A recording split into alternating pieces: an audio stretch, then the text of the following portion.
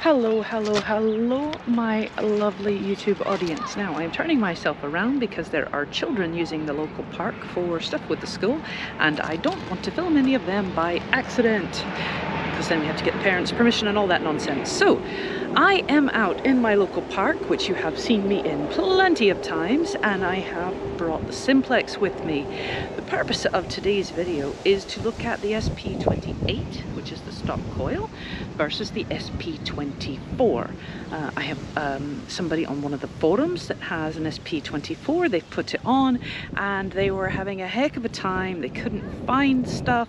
The stock coil was finding coins and all they were digging up was cans and rubbish. Now everybody that I know, now I've put a poll out on this forum to find out, you know, other people's experience, but everybody that I've ever talked to, SP24 is the best thing since sliced bread, and they have no idea why this might be happening. Could be a faulty coil. These do happen. Hopefully it's not. Could be the way the other machine was set up that was finding things with the stock coil that the SP28 wasn't. But I thought, I haven't done a video comparing the two quite some time. I don't use the SP28 because I just cannot get the separation I want with it.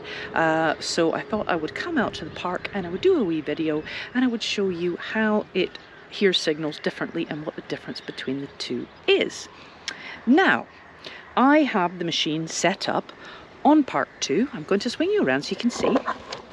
So I have the machine set up on Park 2, and there we go, that shiny again. Here we go, you can see that. Full sensitivity, which is going to be a problem in just a minute, you're going to hear.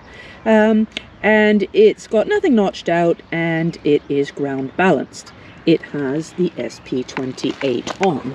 Now, prepare yourself when I turn this machine on.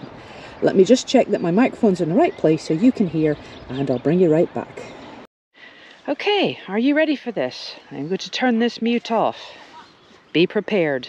It's way overpowered right now, I'll just tell you that.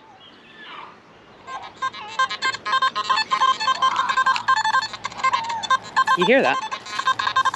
She's going bonkers. There is no electrical cable here. These people that say their Simplex is going crazy, they don't know what to do about it. They need to turn down the sensitivity. It's just going nuts. There is no electrical cable here. There is no pulse dive. There's no other multi-frequency machines. Nothing is going on. I have changed the frequency from frequency 2 to frequency 3 because it was even worse on frequency 2. But what we need to do is we just have to crank down this sensitivity. And you're going, oh no, I'm going to lose all of those signals. You can't hear them anyway because she's powered up. So you turn it down and you can actually detect with it. There you go, hear that? Much quieter. On different ground, you'd be able to have that all the way up, even with this coil. But on this ground, it's just not happening. Just way too loud, okay? So, anyway, oh, there's one there, I missed that one. Yeah, that's a bit of an iffy signal, but we can maybe dig that one. So that one's coming in at quite deep and high 60s, little jumpy, but we'll mark it. We'll come back for that one. So the other ones that I have for you are over here. So we've got this one.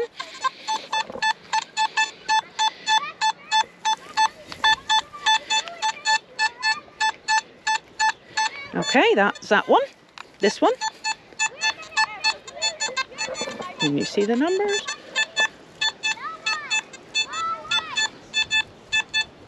There we go, mid-70s. And where was the other one? Here we go.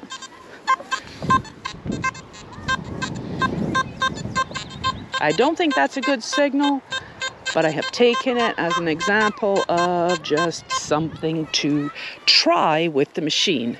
Got another one over here. Hear that? Screamy. So these are all examples of things you can find with the stock coil in your neighborhood junkie park that drives you mad. Now, I thought I had one up here as well, yes. Is that it? It does look like I have kicked the turf, but there we go. Just picking it out. I may have had the sensitivity up slightly higher on this one, which you could do since there's quite a bit of ground up here. I'm pretty sure that's a bit of aluminium can slaw, knowing this park. But look, see the sensitivity's gone up? See that there? Listen, much quieter up here. Don't know why down there. It is not a cable, but it's definitely not as happy. So I'm going to switch over to the SP24. Whoa, I'm going to mute her first because I turned her back up. Let's just turn around. I am going to switch over to the SP24 and then I'm going to hit these same signals and then I'll dig them up and tell you what all the junk I found on my local park is. Be right back. Okay, you're going to get this in live time with me. This is the coil now swapped over. The machine is starting up. I haven't done anything differently. I haven't changed anything. All I have done is I have changed the coil. It's now in field. Sorry, you probably can't see that. So we're just going to kick it over to park 2, where we were before. Nothing is notched out. You can hear her if we go up to... Now, listen. First off, we're a lot quieter. Which is why I've always said that I found this a much more stable coil. Even though she is still too overpowered. She's still making way too much noise. I did change her to frequency 2. Now let's just check that that is still the case. No, sorry, changed her to frequency 3. So we got to make this fair. Get it over there to frequency 3. Right, that's where we were before. Okay, so again, she's quieted down again compared to the other one. Full powered. Listen to the difference. Just the signals are jumping out. Still too much power. You can hear the chirping away, but she's a lot quieter than she was before. That's part of the reason I like this coil. But let's take her down, quiet her down. Listen.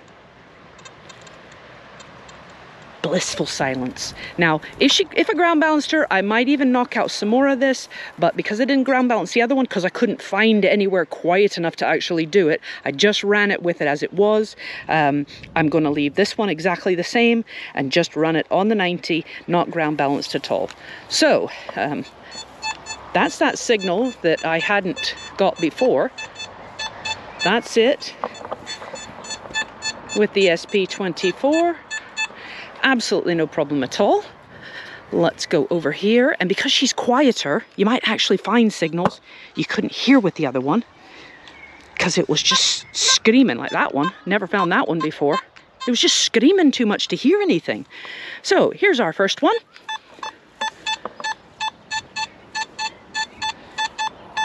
No problem at all. That is a 91 at 3 bars down. This one is a, you may not be able to see it, but it's a 73 to 75 and it's 4 bars down.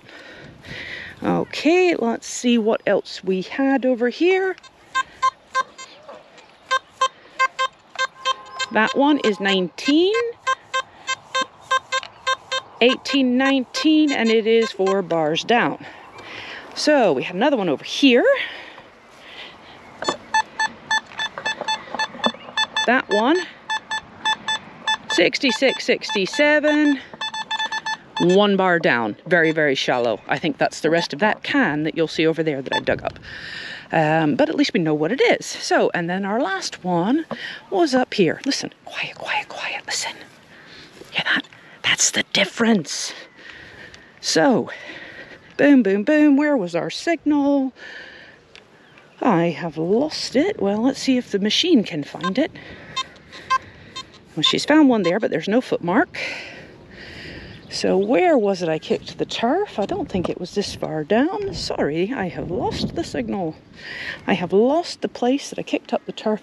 It definitely wasn't this far down. So let's walk along and let's let the machine find it. Was it there? It was pretty obvious in the previous ones. So let's just walk along.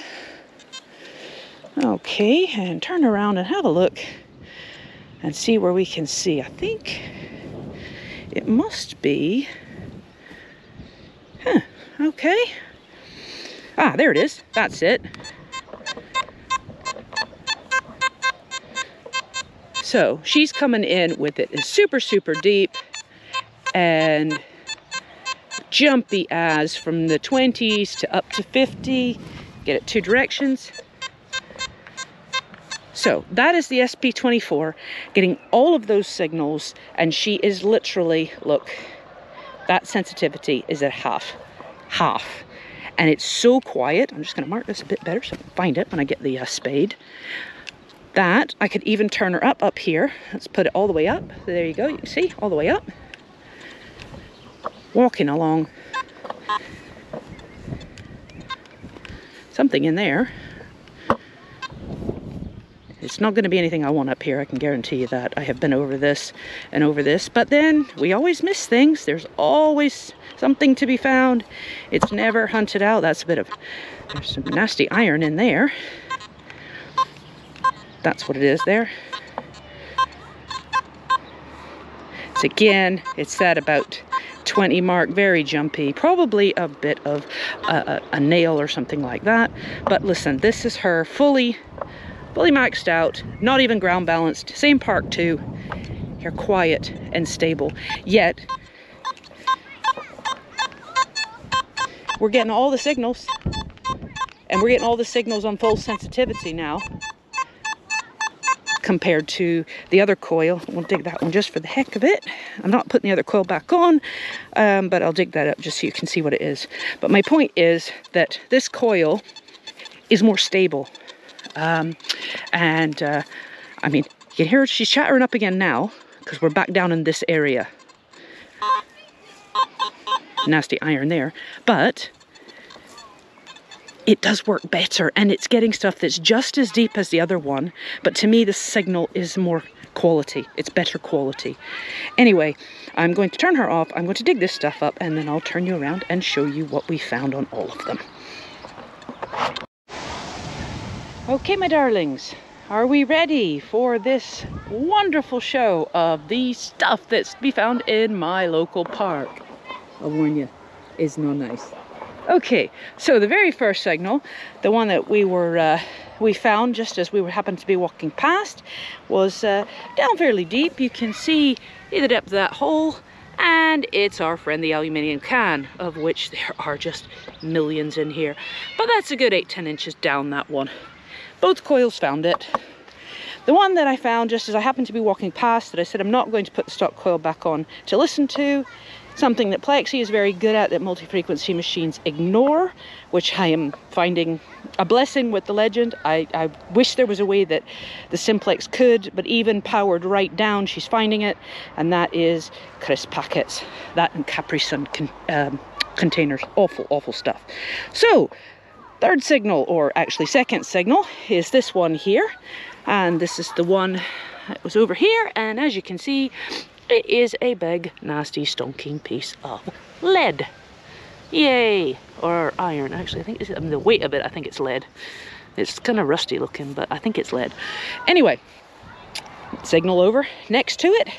I put the spade in so you can see how deep down it was. I think this was reading 4 bars down, this one, potentially. But that was your round in the ground, which could have been your coin. It's a bottle cap. But both coils found it. Right, this one over here that I said to you I thought it was the other half of that one down there at the base, and lo and behold, it is. Right, and our last signal, which was the one up here on the runway that I struggled to find because I hadn't kicked it well enough, but when I found it, the SP24 did find it. Now this one was a good ways down in that hole.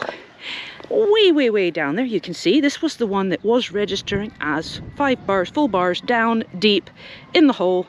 Really quite, you know, it was a good signal. If you'd found this out in the wild, you'd be quite pleased because it's something that's very deep.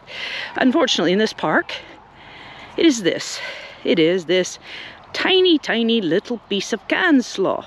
But way down at the bottom of that hole, which 10 inches that is down, tiny little piece of something, both coils found it. So I'll just flip you around and we'll do the outro to this.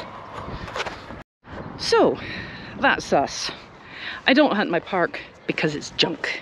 There is a wee play park over there, avoiding getting the children in the picture. Over there, it had bark on it. We did find a gold children's bracelet in that. Gavin found it. He thought it was foil and nastiness and was going to chuck it, and he showed it to me and I went, no, that's got a hallmark on the back. So it came in at where foil would come in because it was very thin 9-carat gold. So that was a lesson in, if you don't dig the foil, you might miss some gold. But anyway, cans, bottle caps, a lead pipe, you know, it's junk, it's a park. Different depths, things that were barely under the surface, like that, if I can even find it with the camera. No, I can't. There it is, like that. That bit of can was literally just under that surface right there, screaming. The other bit of can was really deep. The bottle cap was deep. The lead pipe was medium. The foil packet was a couple of inches down, and then that tiny little bit of aluminium up the top was quite far down. All of these signals both coils found. I don't have anything that I've been able to find just in this little section, and because there are children about, I can't really go anywhere else in the park to show you the difference, the discrimination between one to the other. And that is something on my other videos you will see, where I show you the sound of something next to something else. I think it's one of my very first videos, and that might even be the SP28. But the SP24, because of the way it's shaped, can actually separate them out better than the SP28, which is the stock coil. It's all about being able to get enough of a nip on something that you can hear it's two different things. And with a really big coil, yes, you're going to get deep, but you are going to find it more difficult to hear the two signals. You will need to have your sensitivity lessened, because you don't want to look as deep, because you need your recovery faster to tell that there's two things there. And that recovery being faster, it does mean that you don't see as deep. So, you know, your parks 1 and 2, you know, as we've discussed in previous videos, your recovery speed is faster, but they don't see as deep as field. Now, that's park 2. That is the shallowest mode she's got. That is with the SP24 and the stock coil on it. You hear all these signals clear as day. Hearing two things next to each other, I will have to try and find a signal that I can then, you know, do with the two coils and show you. But that's my take on it. I wanted to see if there was a difference between the two coils. I've brought them out. For my own self, I have reinforced that the SP24 is more stable. And the SP24, because it's more stable, you can turn the sensitivity up a little bit more and you can hear things you can't with the bigger coil, especially in noisy areas, which this park is. It is full of trash. And having the big coil in a trashy area, you just can't get the bite on the individual signals. The SP24 can get in those nooks and crannies. You're not going to lose anything. If your signal is good and the coil is good, which I'm starting to wonder if that coil is okay that this chap has, you shouldn't be having a situation where an SP28 is going to come along and find coins at 3 inches deep that an SP24 misses. That just should not happen. Something's not right there. And to me, you know, it's the coil, because he's described everything as being equivalent. That SP24, as you've seen in what we've just shown you, should have easily seen those coins, should have seen those coins next to the aluminium and separated them out even better than the SP28 did. So anyway, any comments you've got, Baz, if you're watching this, please give me more feedback about exactly what's going on. But I would consider, if you've only just bought that coil and you've bought it new, that you contact LP is the warranty people and just say this coil is not performing the way that everybody else's is, or give it to somebody that has an SP24 to put on their machine and see if they think it's the same. If they think there's something wrong, then you'll know. If they say it's absolutely fine, then come back to me and we'll look at something else and we'll try to figure out what's going on for you. But anyway, hope that's helpful. Hope you're all having a lovely day and finding all those hoards out there that I'm not, because I'm stuck in the park making a video for you guys. But that's how much I love you. So take care, happy hunting, and I'll see you on the next one.